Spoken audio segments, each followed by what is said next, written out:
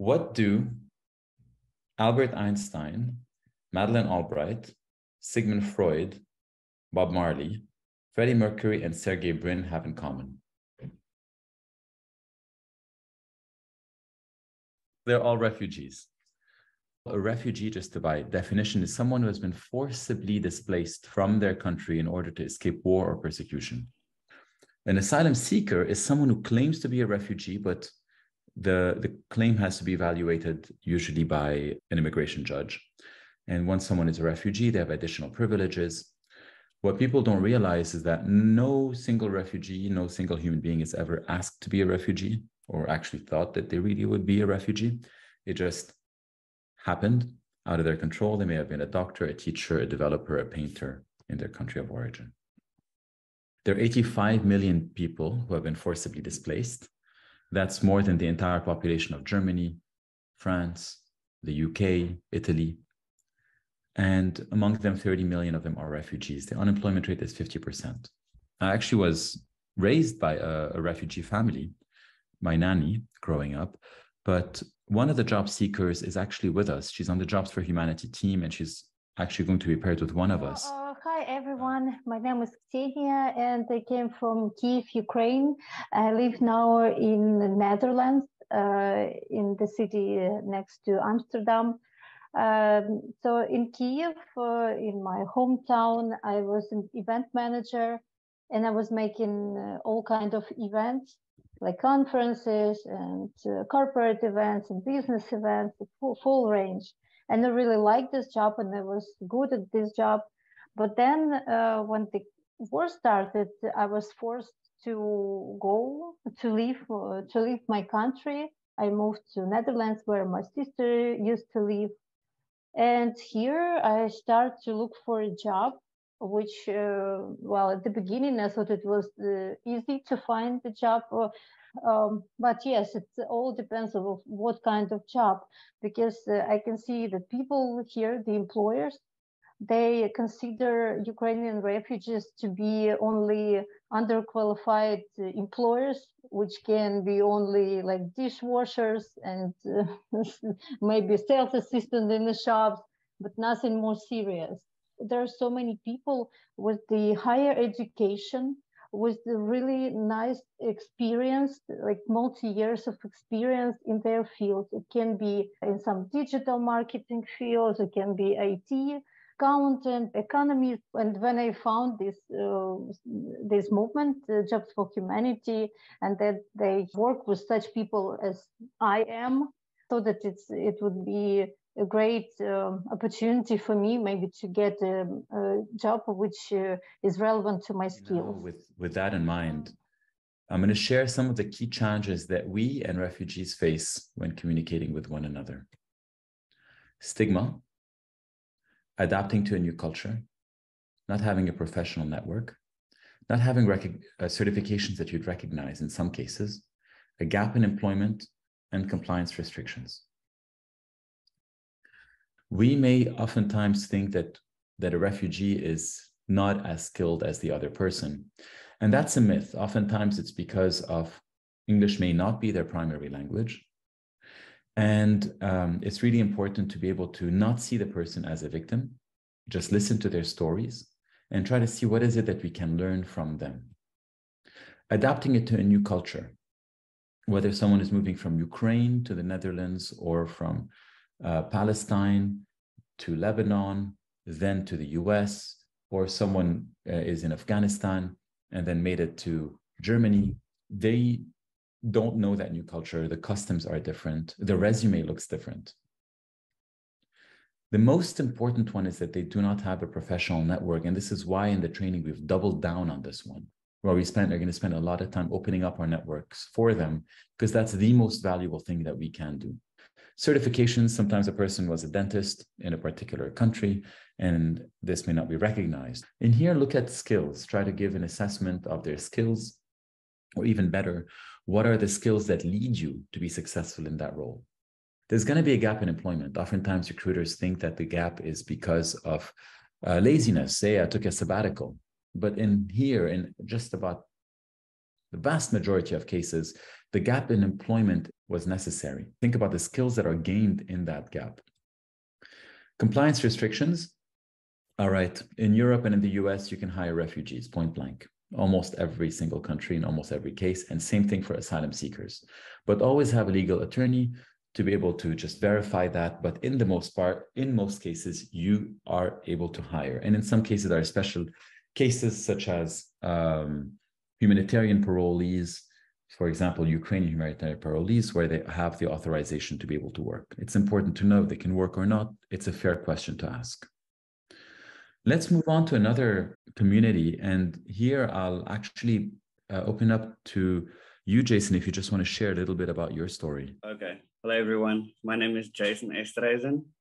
I'm originally from South Africa. I used to work as a maintenance technician for an engineering company where we repaired and serviced hydraulic equipment for the recycling industry. Always very hands-on. I was studying to become a pilot. And then, unfortunately, I was involved in a car accident that left me totally blind. I moved to the United States to be part of a medical trial in 2018. And once I arrived here, I was in a totally different world. Like Roy just mentioned, no network, didn't know anyone, didn't know how to approach job. I wasn't able to work because my visa didn't allow me to. So that big gap in the resume happened. And when I eventually was able to start looking for work, I was just lost. And I was lucky enough to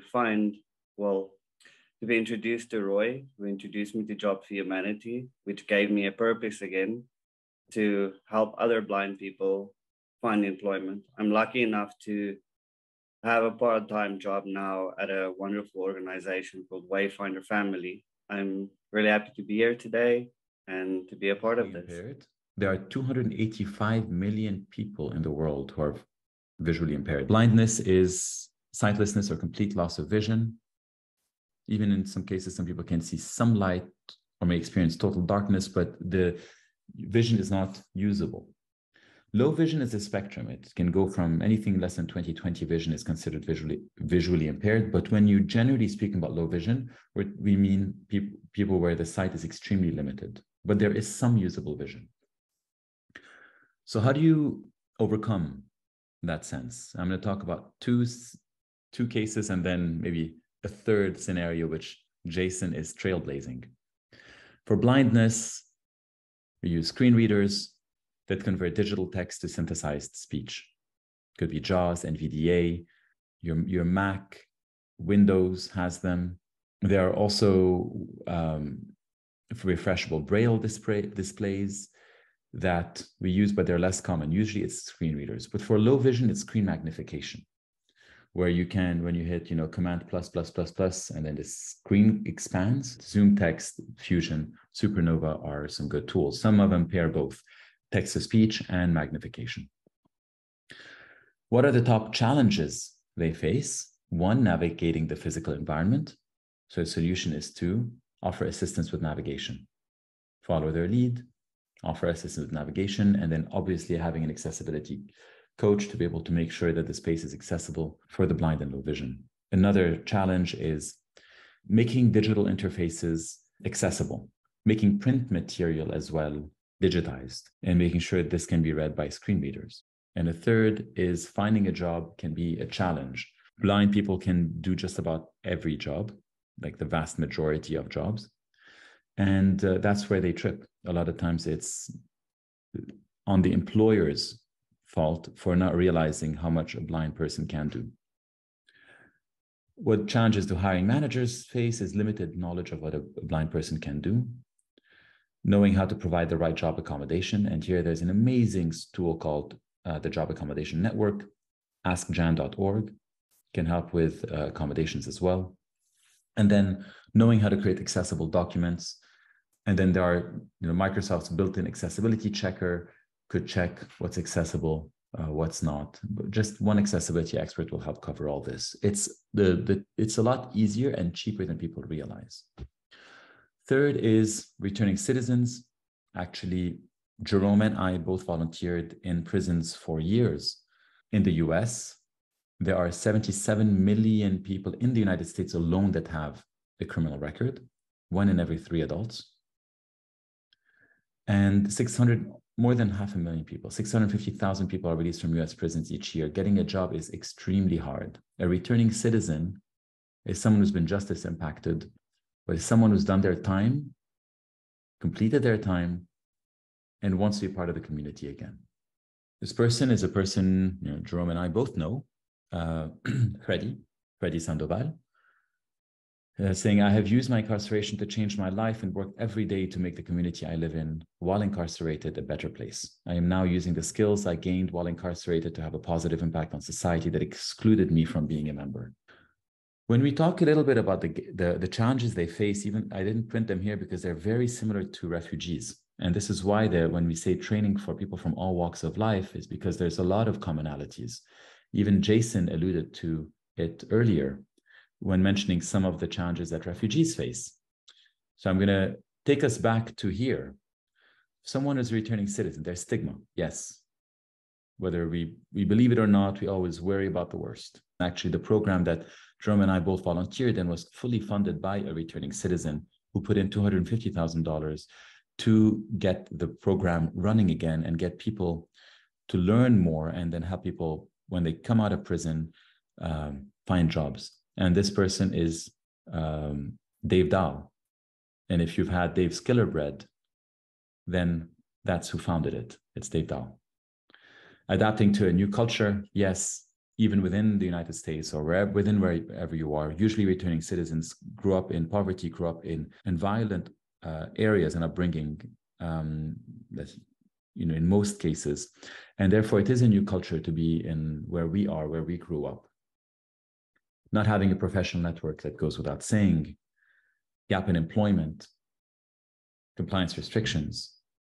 Then who's considered neurodivergent? About 1/3 of the world's population is neurodivergent. Neurodiversity is literally neuro, nerves, diversity. Neurodiversity is brain diversity. People can have ADHD, autism, dyspraxia, dyslexia, and I'll mention very quickly what each one means. But when we talk about neurodiversity, it means diversity of the brain. You've got the neurotypical, where the majority is. You've got the neurodivergent, where the minority are. Today, 2/3 of the world is in the majority, and therefore the way they behave is packed and considered normal. And the world is adapted to them. And it's very arbitrary. Why the majority versus the minority? Well, we do this everywhere in every aspect of our lives. Think about right-handed versus left-handed people. The world is built for right-handed people, whether we're talking about guitars, coffee mugs, everything, tools, if you're a doctor, utensils, everything is built, scissors, for right-handed people. So now we're going to talk about the minority, and it's a growing minority. For autistic individuals, 80% of the population is underemployed or unemployed. But what are the different types of neurodiversity? 20% have dyslexia. That's the biggest one. So that's when you have an difficulty reading and writing. The words on a page look different. The letters can jumble up. You could be reading a page from a different end. Famous person with dyslexia, Sir Richard Branson. Some people have ADD and ADHD, such as myself, attention deficit hyperactivity disorder. That means that you can have inattentiveness, impulsivity, and hyperactivity. You can jump from one thing to another. So for example, when I've got tasks, I do one, do 20, 30% of it, jump to the next, third, fourth, but then I go back to the first and the second, the third, and the fourth. And meditating is extremely helpful in calming the mind. And a very famous person in here is Michael Phelps. Despite being extraordinarily focused and being, the most decorated athlete of all time, as per number of medals gained in Olympic Games. Simone Biles is also has ADD and ADHD. Then you've got dyspraxia. These are more about physical coordination movements. You'll see people with tics with dyspraxia. Autism is 2%, even though we mostly talk about autism, but that's just 2% of neurodivergence. it's a neurological difference that affects the way we sense the world. We could be very light averse. We could be averse to touch or smell. And it's a developmental disability that starts very early in life. And then you've got others like Tourette syndrome, dyscalculia, like for mathematics. And here's a bit more on each one. The challenges they face, some of the main ones, is misunderstanding people because we have different social skills. Because the brain works differently, sometimes things like small talk and appeasing don't naturally come in, and interpersonal skills aren't as strong, or actually don't conform to the majority. Sometimes neurodivergent people can come off as blunt, direct, confrontational, or rude, but in reality, they just mean well and they're just being direct and honest. It's very hard to find a neurodivergent person who lies, who's dishonest. Another could be being genuinely a perfectionist and extremely detail-oriented and answer literally. When you ask a question, they listen to what you said really well and then answer the question with a lot of detail. And sometimes that could be too much for certain people. How to best address these challenges? Understand what we just went through. There are very different ways in which the brain acts and reacts. And then being able to be very clear with your language. And we're going to go through this with the training when we talk about what are some good interview questions versus bad interview questions. How do you prep a candidate for an interview? And then also understanding that when there is a misunderstanding, and there are very likely misunderstandings, and sometimes people get frustrated within an organization, because when we say a third of the world's population is neurodivergent, we mean that if there are 500 people at Smart Recruiters, probably 150 are neurodivergent. And sometimes we can get into arguments because we're like, oh, that's not what I meant. Oh, what did you mean? Well, in that case, this gives us an extra understanding. This gives us an extra reason to say, oh, maybe our brains are slightly built differently, and we can communicate well by actually putting some clarity. Now we're ready to create an inclusive hiring process for all of these communities. Prepare candidates in advance, and I'll tell you why. Share the format of the interview, how many people are going to be present, how long the interview will last, if it will include a tour of the facility or not. This is particularly important for people who don't easily get interviews. It calms their nerves. If someone is a refugee or returning citizens, like it's their shot. They're going to prepare for it, and this really relaxes them. If someone is neurodivergent and then their nerves get heightened in an interpersonal conversation, at least here they can get reset.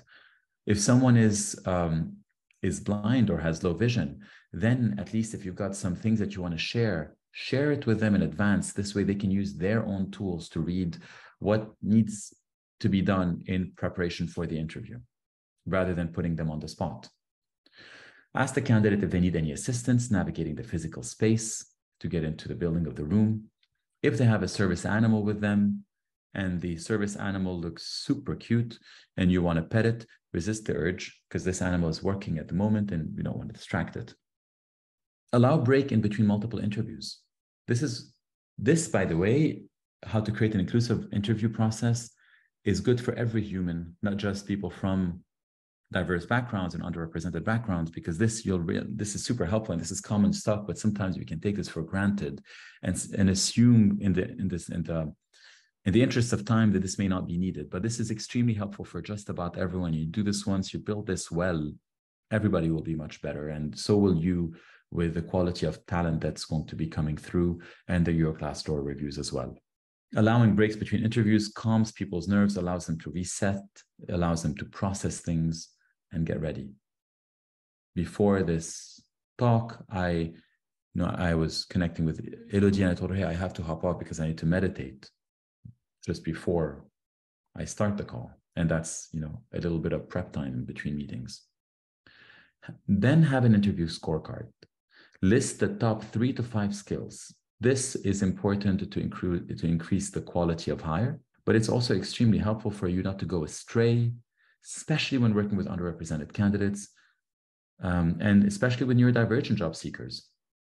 Because oftentimes, if interpersonal skills is not their top skill, and it's not the top one in the job, we can get carried away in being wooed by how well someone presents.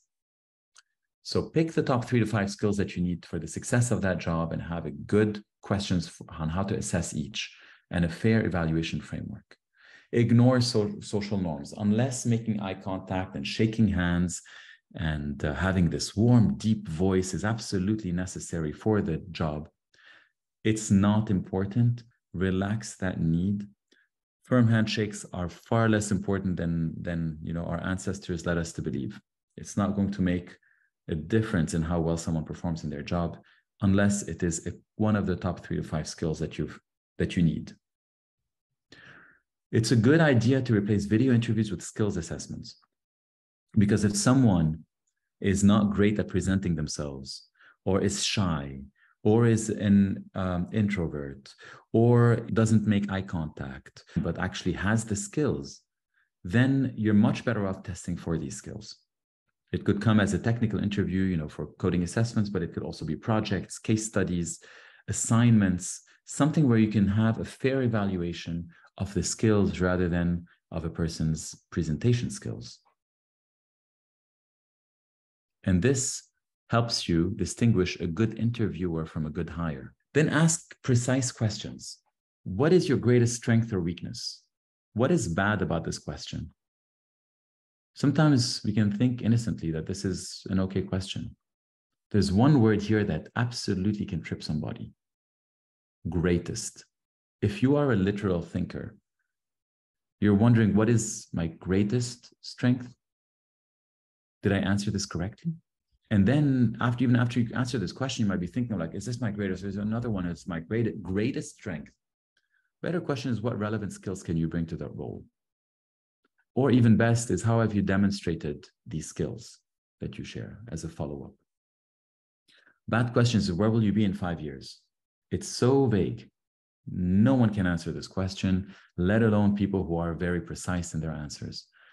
What about, how would you like to see the next 5 years of your professional development evolve? Or even best, is there a specific skill you'd like to evolve in the next 5 years of your career? This way, you can focus on that skill. Then ask instead of assuming. If you have questions in the back of your mind, definitely ask. Next is what not to ask, just so that you can have that caveat. Avoid trauma-inducing questions. It's best not to ask a refugee why they left their country of origin. It's best not to ask someone who is a returning citizen what caused them to go to prison, because this is irrelevant for the interview. And it's their shot. It's a little bit of time they have. It's a bit of a selfish question. Turn it into a positive. You could ask questions like, could you please at a high level go over the circumstances that led to this gap, and more importantly, what skills did you gain from it? You can turn that into a positive. Don't overly focus on how a resume looks, because the content is more important. If someone comes from a different country, where sometimes they put their pictures, sometimes CVs are multiple pages versus one page, then it's unconscious discrimination to say, oh, no, this one is not in one page. Well, they didn't know that. And they found a bunch of jobs before with that regular CV style. And this is what's requested in their prior companies. So this is where you can give them a lot of feedback, but don't get hung up on this one. Look at their skills. Look at the content. Even screen readers often miss spelling mistakes. If the resume reads decryption or surprise, they actually mean description or surprise. Then how to onboard and create a safe working environment.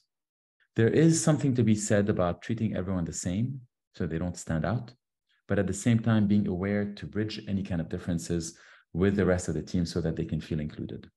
Here is a testimonial from a refugee. When I first joined my company in the new country, I was uncomfortable because colleagues were treating me differently, not necessarily by what was said, but even how things were said. I wanted more than anything to be treated like everybody else. Since then, I've changed jobs, and in my current role, I'm treated exactly like everyone else. I don't have any additional benefits, nor do I need to be reminded every single day that I'm different. Then there are some reasonable accommodations that you want to be aware of. And this is good for everybody. Pair them with a buddy. Super helpful if someone comes from an underrepresented community if they feel like they stand out, if they come from a different ethnic background than the rest of the team, being paired with a buddy will give them, and especially when we are in a remote world, being paired with a buddy will give you a lot of information exchange that would have been missed. Check with them on a monthly basis, because then you'll be able to sense any kind of early signs of things that are missing and improve your onboarding process. Offer language training when needed. Pair with an organization that offers English, if English is your first language. This way they will have that extracurricular improvement of their English plus their job, and that's going to smooth their inclusion in the organization.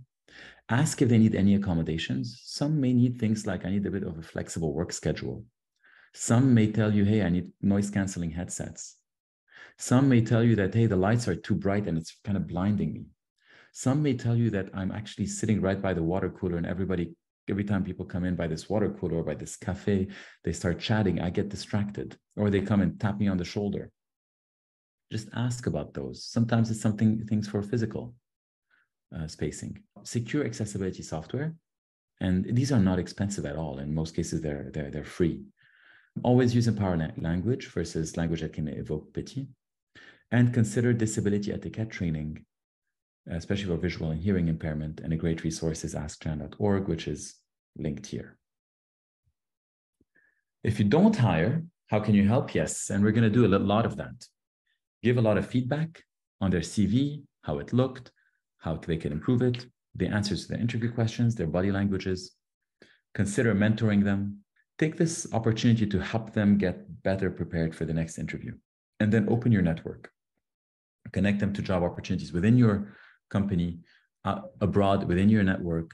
Post on LinkedIn on their behalf, they're looking for a job. It'll create what you're about to experience. We did what we're about to do with 21 recruiters at Booking.com. That's just about the same number of people we have in the room here today. First hour was the training, which is what we just went through. Check. Next, and this was through a volunteer day. So just like Smart Recruiters have, like, a sponsor day where you get a volunteer day to give back. So we took that day, chopped it into 8 hours, and created this program that can change people's lives and turn us into inclusive employers. So 6 hours with coaching job seekers, that's the bulk of it. 3 hours with one, 3 hours with another, the 3 hours broken down into 4 45-minute calls. The first one is get to know one another. Take 30, 35 minutes to get to know the person, share about yourself, learn about them, build a good picture of who they are and how you could potentially help them. And then use the last 10 minutes to look at their resume. And you'll see some of the things that you may have expected and that we talked about in the training. And this is how people are going to retain the training. It's actually to come face to face with their own biases. You'll be able to see a lot of the biases that you may have had when you first talk to the person, and then start to get to know them a bit more about some of the stigma that you may face.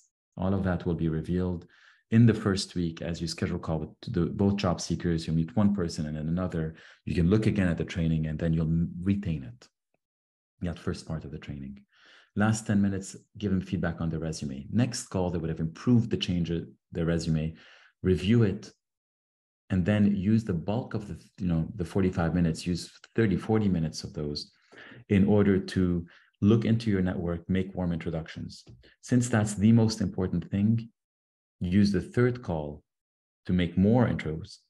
And then the fourth call, help them with mock interviews. And, or generally speaking, they may have already gotten interviews thanks to you, or thanks to their own efforts, or thanks to the combination of their own efforts and then the morale boost that you gave them on how they present themselves better and what it is that you look for when you look at a resume, and then open up their networks, and all of a sudden they are on speed rails. The last hour is going to be a 30-minute touch base in 2 weeks to see how the call scheduling is going, and then hear back from, we'll all get together, and then that's going to be a heartwarming 30 minutes where we kind of get to see the progress that we're making, and then finally just a touch base and celebration and success stories that we'll collect from you, from them, and you'll get to see here some things that job seekers have said. One of them said, I understood how recruiters see CVs and candidates, how they build interviews, how they evaluate, how to present myself to be more noticed, how to prepare to be really ready for successful interviews. And I'm grateful for Booking and its initiative to help Ukrainian job seekers. And then volunteers, recruiters, saying it has been a very rewarding experience to coach job seekers and help them gain confidence in their abilities, which would hopefully land them jobs, land their dream job in their nearest future. Truth is, 21 volunteers were paired with 42 Ukrainian refugees. In our case, it's going to be from all walks of life. 22 plus within 4 weeks got interviews. It's more now. And more than 10 people got hired. So this is it for now. Next steps is we've paired every person with 2 job seekers. Look for blocks of time where you can meet. Ideally, book the first 2 calls, one in the first 7 days, one in the following 7 days. After that, we'll have the touch base. We'll get back together. Ideally, the first 2 calls would be done, and then we'll do calls 3 and 4, which are going to be network. And I'm hoping we can create magic together.